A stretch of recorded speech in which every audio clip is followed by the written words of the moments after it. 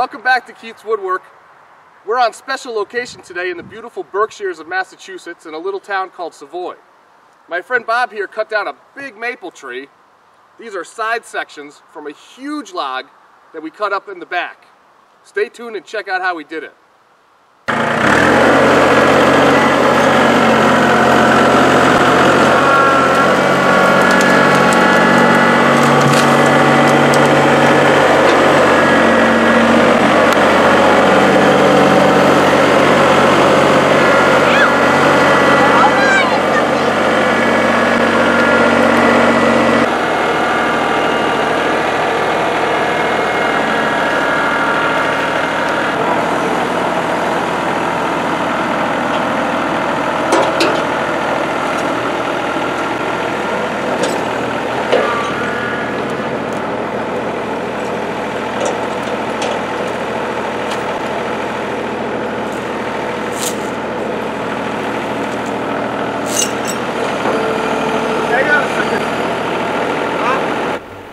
In this section here, I was taking a look at the log to see how I was going to cut it, how the grain lines and the pith were going to line up, making sure that I had some kind of a game plan as the log sat and I didn't need to move it anymore.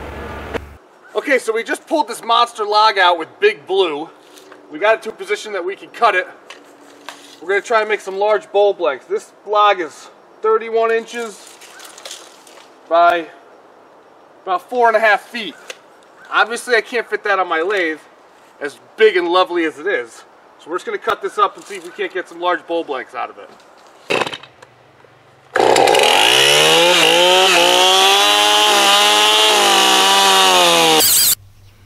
So this first piece I'm just going to cut off just so I have a square end. And it's a good length so that we have the right size bowl blank to match the diameter of the log itself.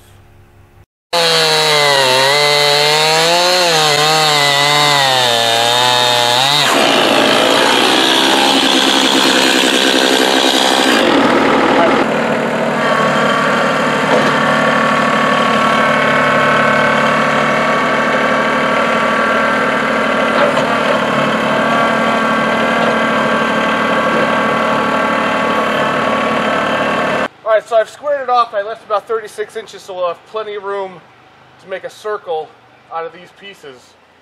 And I wanted to keep this crotch in here, so hopefully we'll get some good grain in this piece. So now I'm just going to cut 4 or 5 inch sections straight down, and we'll see how it comes out as we do that. And because it's so long, my chainsaw is 20 inch and it's cutting real good, but I'm going to have to go from one side and then come back from the other to get the slab. Here in the beginning, I'm just making a mark on one side so I have a reference point from the opposite side to try and get the straightest line that I can possibly get. I've already used a tape measure and made some marks on both sides of the logs to try and get a straight line down the log. At this point, I've got the slab just about cut off. There's just a little bit left on the bottom holding it on, and I'm coming back and cutting off the end so that I have a flat, kind of parallel face to attach a chuck or a screw plate or whatever device I'm going to use to attach it to the lathe. It's easiest to cut it off when it's like this because it'll just drop off, and then I can go back to finishing up that cut slab.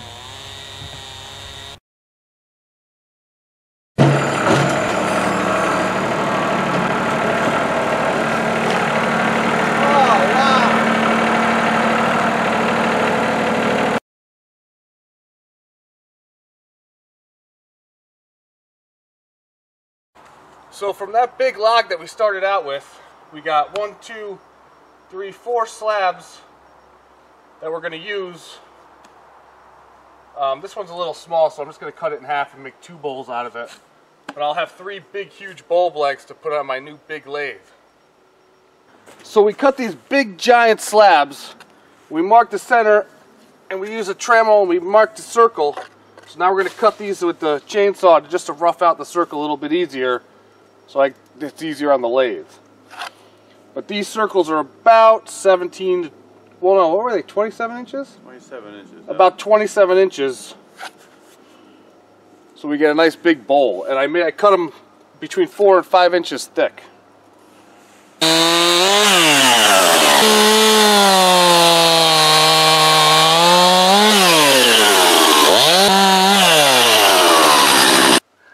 Okay, so I've got these cut round.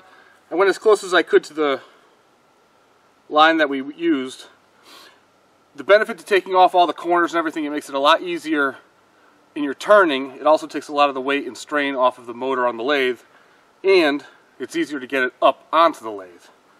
So next thing to do now, I got 3 more slabs to cut like this, and then it's back to the shop for some fun.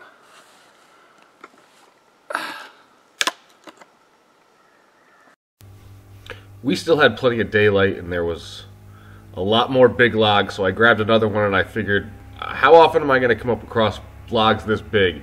So we cut up a second one, and I got 2 or 3 slabs out of that one as well.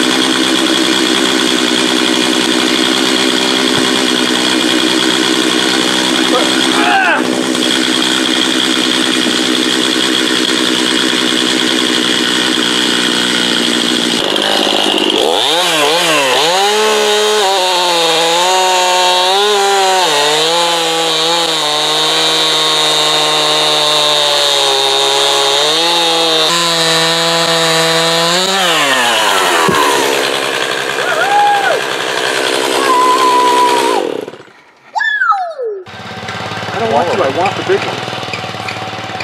I know it sounds like a waste. Okay, fine. But I can't. You want a big one, we'll make a big one. Yeah, you can always get small wood, right? Yeah.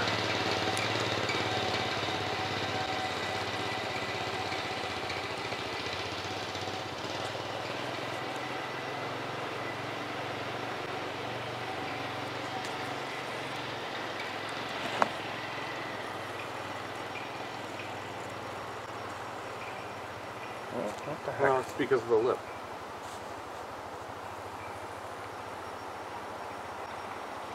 Wow, look at that. Yeah.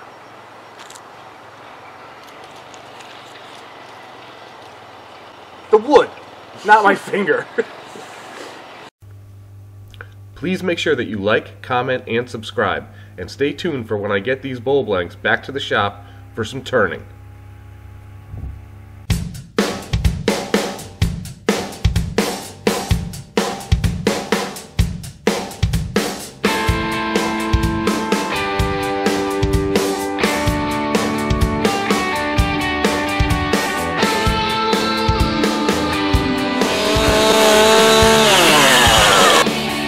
We're gonna need a little help with Big Drew to get this back to the house and get the truck. Where? In the picture. Oh, I gotta fix my pants first. I don't want to look like you, have my belly hanging out. I got Bobo.